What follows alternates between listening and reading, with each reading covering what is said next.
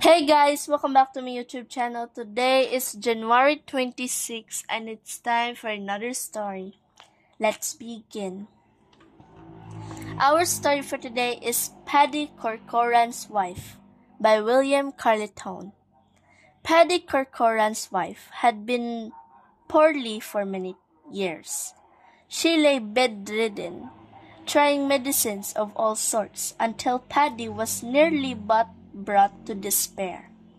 Then one day a tiny woman dressed in a neat red cloak came in and said, "Kitty Corcoran, you've had a long life of it there on the broad of your back for 7 years, and you're as far from being cured as ever."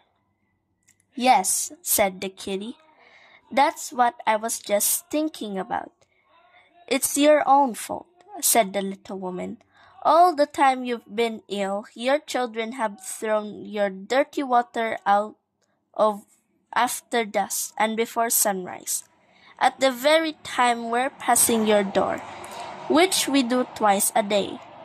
Now if you avoid this and throw it out in a different place, at a different time, the sickness will leave you." The tiny woman then disappeared. Kitty did as she was asked, and the next day she found herself in perfect health once more, to the delight of her husband. The end. That's all for today's story, guys. I hope you guys enjoyed it. Please, and don't forget to like and subscribe for more, and I'll see you in the next video. Bye!